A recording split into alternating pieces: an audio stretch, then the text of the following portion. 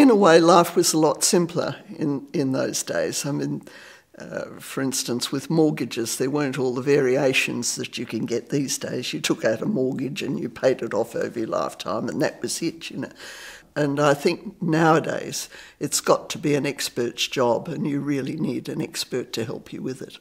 I think it gives you peace of mind that there's somebody there to share the load with. You do make the final decisions yourself, but you've got somebody to advise you, to analyse. I find often you read something about, say, superannuation rules are changing, this, that, but you don't always grasp how they're going to affect you.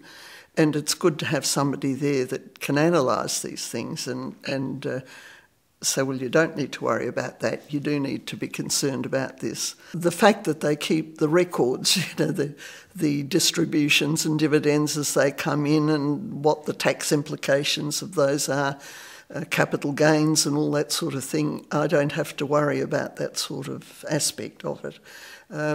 I find that very comforting. I really don't want to spend my whole day trying to make sense of all these rules and regulations.